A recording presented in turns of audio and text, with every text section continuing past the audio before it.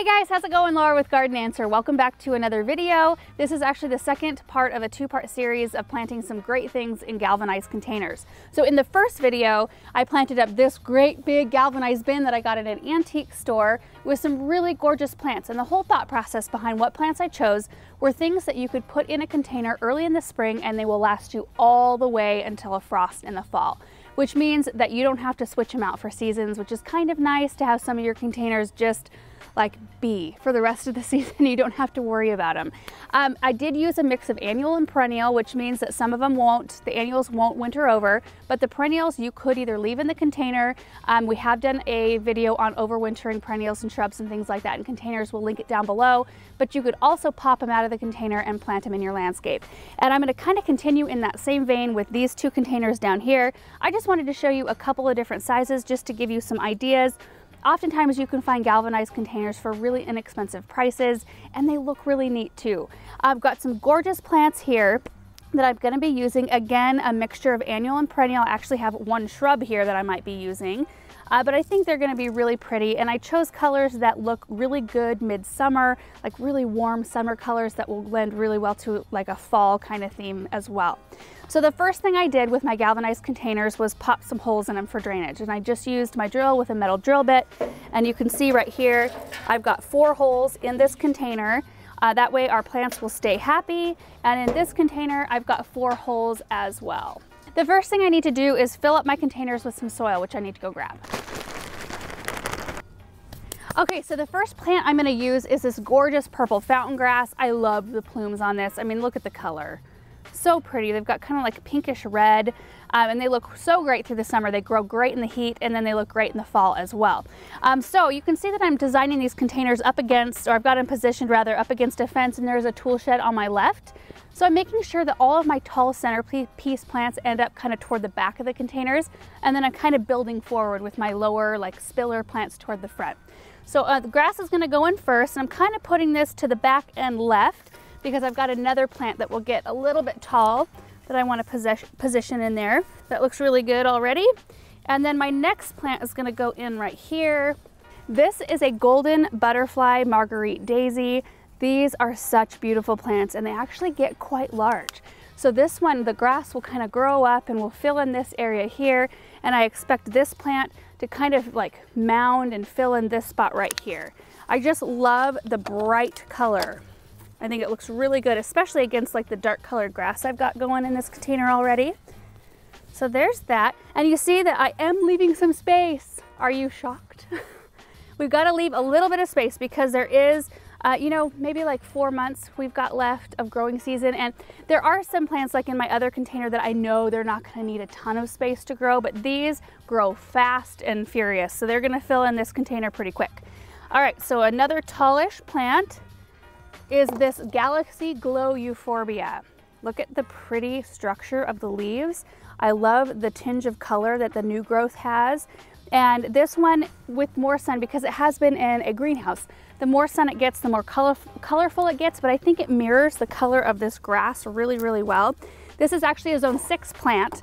So if you live in a zone 6, this one might winter over for you. It won't for me. I live in a zone 5. So this one I'm treating as an annual. Look at the root system on this beast. I don't often break up root systems unless they are really, really root bound like this. Look at that. We got to break that root memory there. I learned that breaking the root memory is not as necessary as we think unless they're really, really root bound. So here we go. Just tuck that one in right there. I'm going to move the grass over just a little bit. I'm constantly shifting things. I don't know how you guys do it when you're planting up pots, but I'm like constantly moving stuff around. And sometimes I take a pot apart altogether and redo the whole thing because I don't really love how it came together. Just kind of happens. Okay, so in the center here, I want something that's going to kind of like work its way around plants and fill in. So that is where I'm going to put this Diamond Frost Euphorbia. You guys have seen me use these before. Look at that. Isn't that so pretty? I just absolutely love it.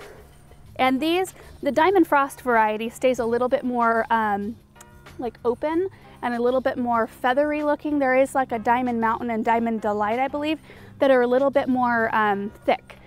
So this one will kind of work its way around plants. Okay, and then on this side, I think we're gonna go with a pomegranate punch Super Bells. So this one is kind of like a pinkish red, which makes it okay for me to use in my garden. Typically, I don't plant a whole lot of red unless the red has got a really cool undertone and I can pair it with pinks really well. And this one I think works great. All right, so the next plant is called a Hippo Red polka dot plant. And these are really great. This is actually the first year I've actually planted them in the ground or in the landscape. They're different than the traditional polka dot plants that you might be familiar with that you see usually sold as house plants. These are really actually fairly versatile out in the garden. You can put them in the sun or shade and they do really well. That I've seen in, I've seen where they've tested them and how they looked in both sun and shade. In the sun, they do color up a little bit better, it seems, but they're really versatile that way. And you can pop this out and use it as a houseplant during the wintertime. So that one is gonna bring some depth right over here. I think that's really pretty. I love using foliage, just foliage accents that have really pretty color. I think it's really nice. I think we're gonna tuck one more Super Bells in on this side to bring a little pop of color.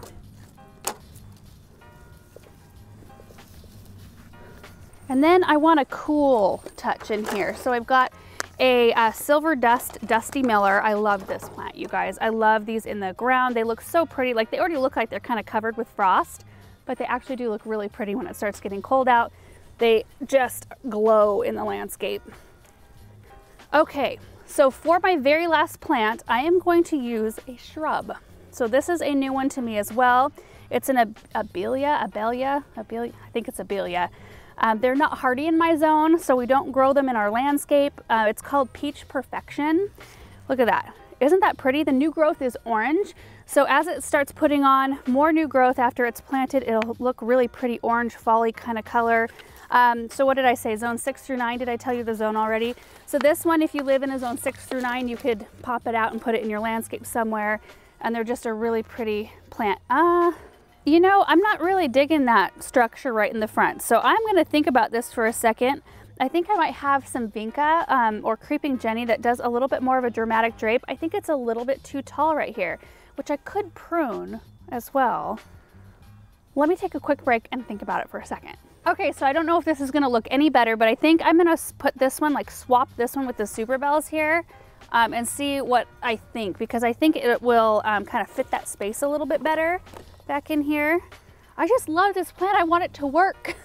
So yeah, it does make a better side plant. Well, I don't know. I mean, it fits better right there, but it's just so bulky. So what I think I'm gonna do is remove this and maybe add in one more Hippo Red. And then possibly bring this Diamond Frost forward a little bit, because I think that these two plants and the grass are going to bulk up so much that they might kind of overshadow this plant, and I want this one to kind of fill in up here. So let me try that. Let me get this Abelia out of here. Oh no!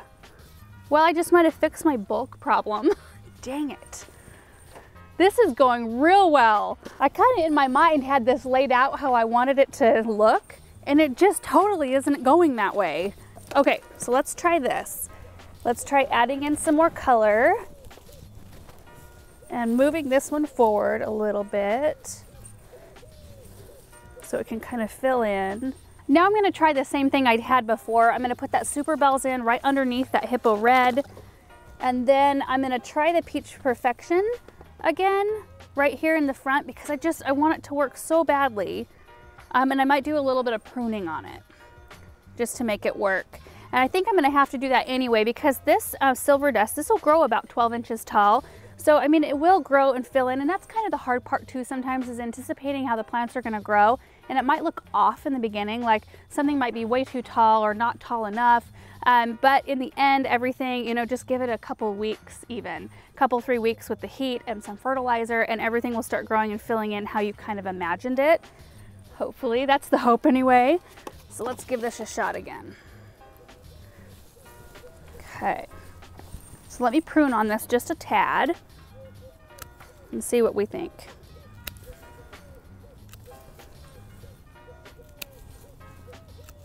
So that looks a lot better. I'm gonna move this up even more, because this grass, even though it looks like right here, there's a little bit of a gap. If you've grown purple fountain grass before, you know that it just grows like crazy. So that will definitely fill in that spot. And I think that that looks really pretty. So the Peach Perfection here, I don't know how fast they grow because like I said, we can't grow them in our area. So don't have an enormous amount of experience. I just was taken by their foliage. I actually bought 3 of them. I don't even know what I'm gonna do with the other 2. They're just so pretty. And I thought maybe if I could, we've got a cold frame, so I thought maybe I could try to winter them over in there if I don't end up using them in containers this fall.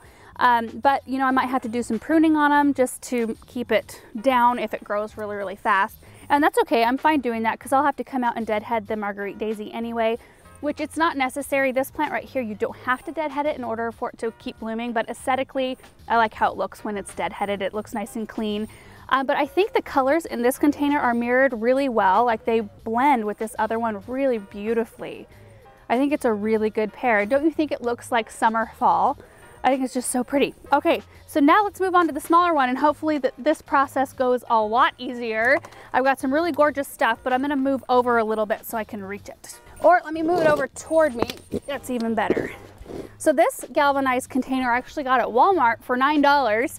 I think it was in their Better Homes Garden collection, I think. But isn't that a really pretty container for $9? I mean, I think it's awesome.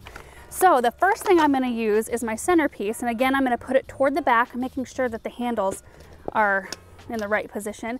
I plant so many containers and I get done and like the back of the container is in the front. You know, like terracotta, they have a stamp of like what size they are and whatever, and it oftentimes ends up in the front because I'm just not paying attention.